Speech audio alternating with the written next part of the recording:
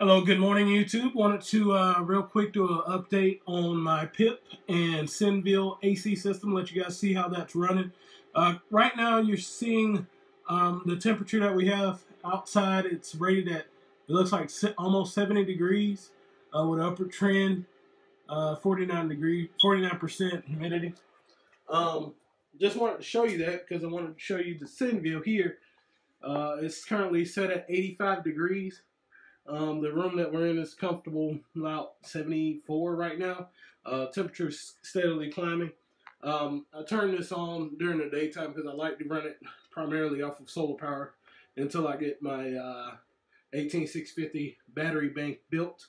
Currently I'm using capacitors and a set of old 24 volt series batteries. So let me take you outside and let you see what we got.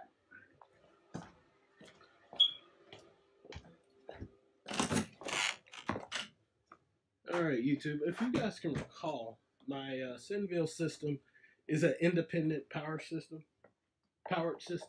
from my house. I have an Outback 3048 running in the home, and then my SENVILLE runs off of my PIP that I have inside of my shed currently. When I came out here earlier, the compressor I think was on and the fan was on for a minute, so I guess it's off. Maybe you'll get to see it turn back on.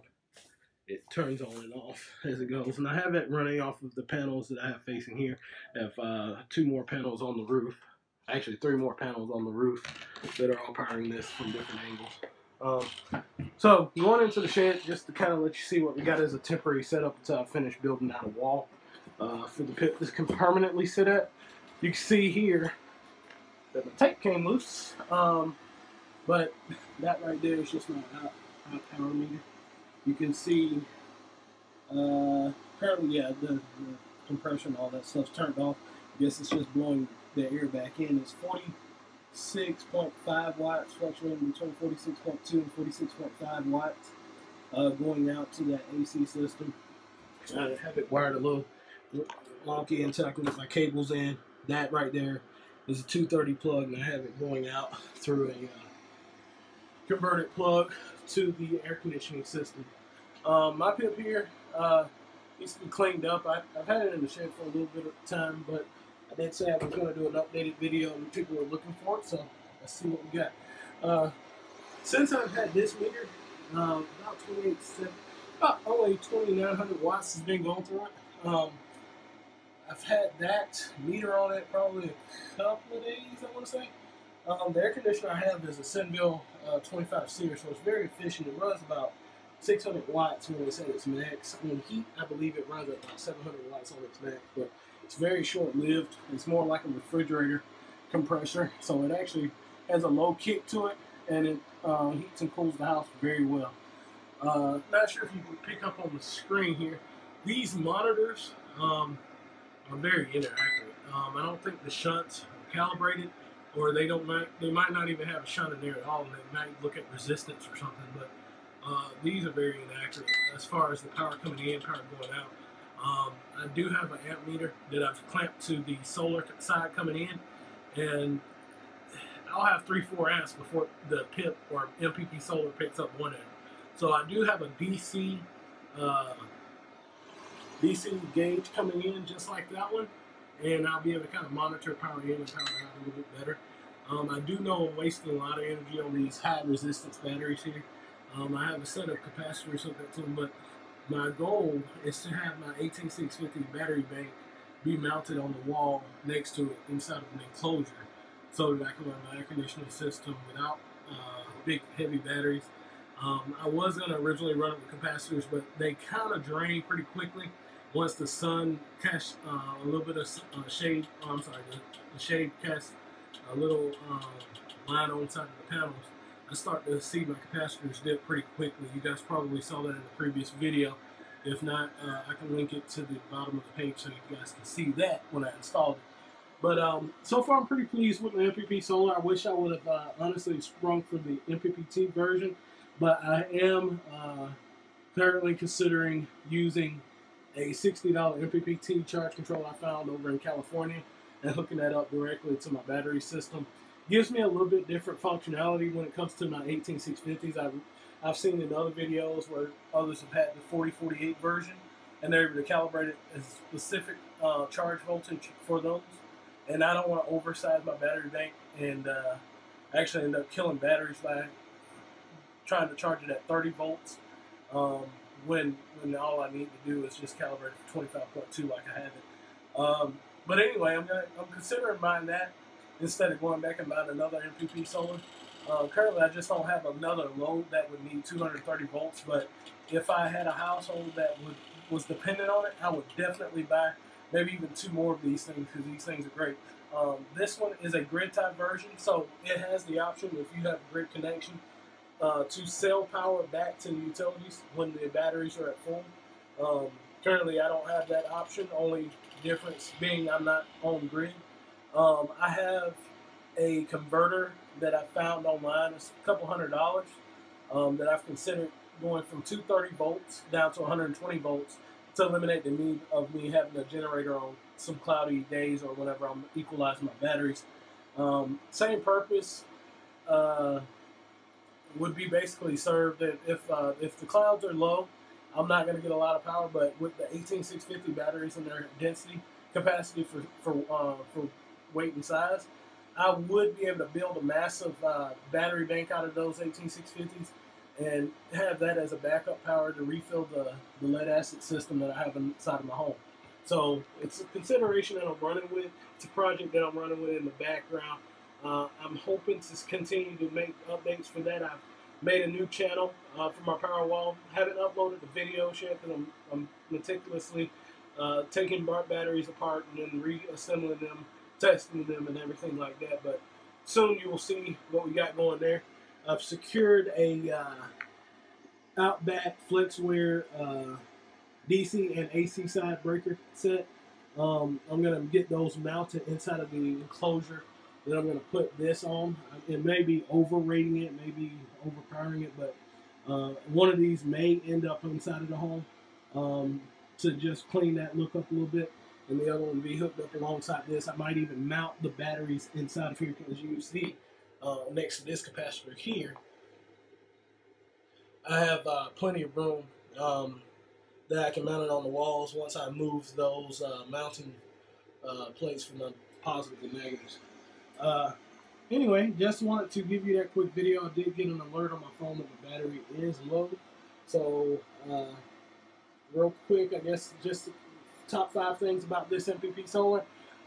It does have an integrated charge controller.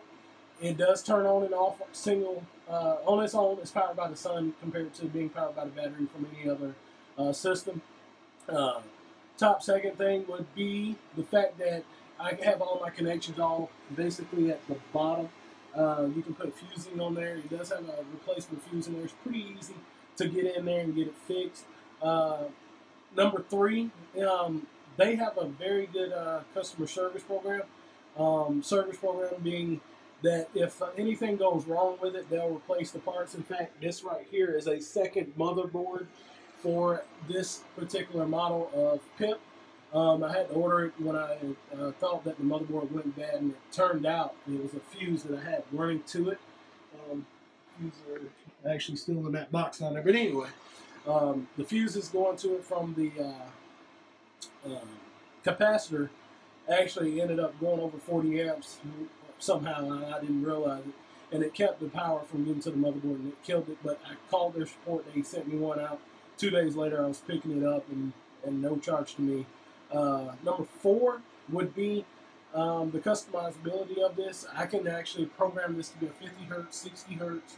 I can go in there and do everything except for change it from 230 volts. But with a plug-in or some type of adapter, I can get that transformer attached to it and train that to be down to 120 or 110 volts. Number 5, the cost. This PIP here was about $400 if I'm not mistaken. 300 plus shipping, about $400. Very economical considering that a charge controller can cost that much in other places for MPPT type. Inverters, good quality inverters anyway, with a heavy draw from the, I think it's called a thyroid or thyroid. When they have those, they're very rugged, and this one has that. It's very heavy duty instead of being one of those high frequency.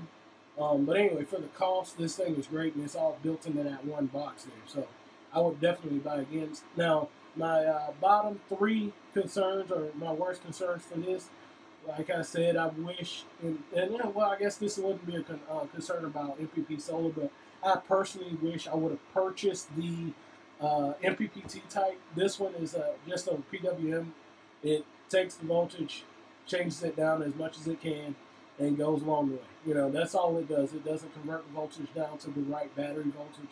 So I can't hook up a 100-volt system to a 24-volt system. I have to work with what I got and make it as close to 24 as I can.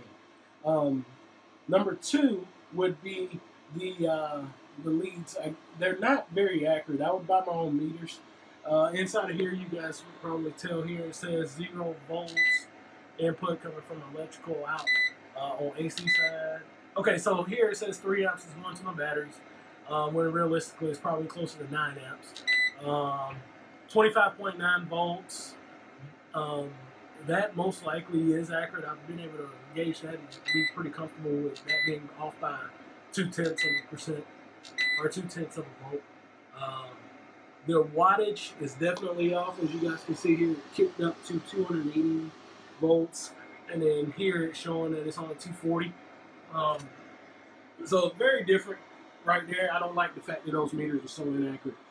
So that's my second complaint. Now my third complaint would be just the design of this particular enclosure. I know they fixed it on the 48 a little bit better, but I would like to see a different design for your wires. I had to kind of make my own different plug-in adapters and things like that. On this wire, I think it's rated to gauge up to a 4-gauge wire, and that's what I have hooked up to it on the DC side, and that's not a lot of room for current to get in there. So I would definitely change that. And then on the solar side, same thing. If you're planning to run a big system, as it's rated for 2,400 watts, you would want to have a gauge in there to where you can put them in there in those single inputs. I noticed that other manufacturers have 2 charge controllers they have built into the one unit, but this particular one has only one, and I would be concerned that it would overheat and cause the system to malfunction since the charging board is directly hooked up to the motherboard. In fact, while I got you here, since I'm up here on my ladder, here's the replacement board that I was sent from MppSolar. You guys can see rugged design. It's pretty heavy. Okay, hoping not to drop it.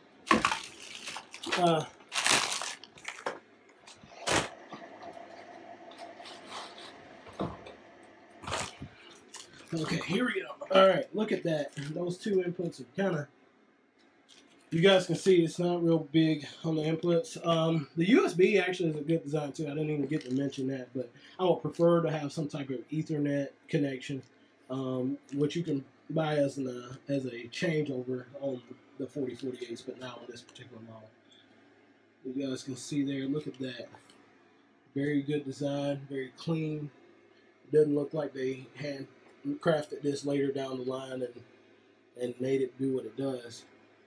Very well designed. That right there is where the monitoring boards hook up to that are inaccurate. As you guys can see, you don't see any inline shunts here, and I think it looks at resistance to actually understand how much voltage is going in there, and it's very inaccurate. But overall, very good. I think this is the charge controller side. Yeah, it is. You guys can see it has the radiated fins, the phosphates on the side. And then the capacitors running through. Looks like that revs down the voltage a little bit. Capacitors for the output.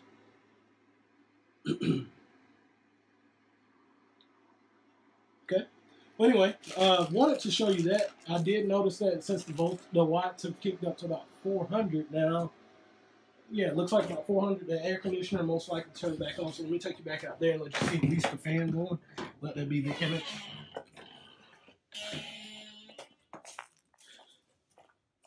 Okay, fans not on, but it's at about 400 watts on some of the compressors on, and it should turn on shortly. Not going to waste battery life for that and waste you guys' time on YouTube, but I do thank you for tuning in and looking at the video. Hopefully you guys can learn a lot about these two brands, SENVILLE and MppSolar, and maybe use them in some parts of your design. If you have any questions, I'd be glad to answer them for you. I thank you for tuning in. You guys should have a great Friday, as it is Friday. If you like the video, hit that like button. If you know of someone that might want to see it, share it inside of your page, and then obviously click subscribe for those that are interested. And when you subscribe, make sure that you turn on notifications so that you can see my videos as I update them on a regular basis now. Thank you.